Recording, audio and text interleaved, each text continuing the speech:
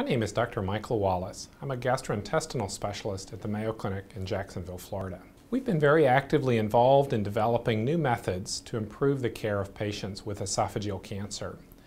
Recently, we published a study that showed that a less invasive procedure was equally effective as the more invasive surgical options for removal of early-stage esophageal cancer. Esophageal cancer is a relatively uncommon cancer, but it's rising quickly in the United States, and in fact is the most rapidly rising cancer in the developed world. Esophageal cancer, particularly the form that affects the lower esophagus, is a condition that develops particularly in people with chronic acid reflux disease. In those individuals, we now have the ability to screen for the cancer by an endoscopy, and that allows us to detect earlier cancers, those that develop before symptoms develop. The symptoms that may develop include difficulty swallowing or unexpected weight loss. When we do an exam and we detect an early cancer or precancerous changes in the esophagus, traditionally the only option for treatment was surgical removal of the esophagus or very intensive monitoring.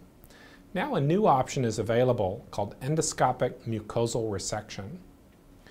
In this procedure, we can remove the tumor and precancerous changes through an endoscope without removal of the esophagus, a so-called organ-sparing treatment.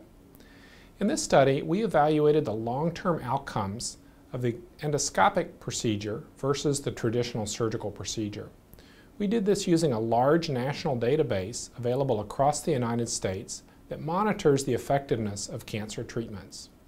We evaluated more than 1,600 individuals with early-stage cancer of the esophagus, and we found that those that got the endoscopic treatment had equally good outcomes to those that got the surgical treatment.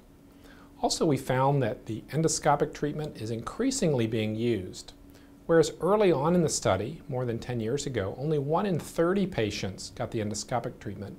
Now nearly 1 in 3 are treated with the endoscopic treatment, and that number is continuing to increase.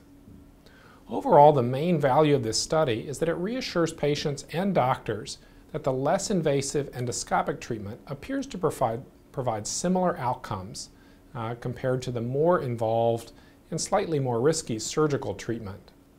For patients, I think this gives a new option for less invasive organ-sparing treatment. Thank you.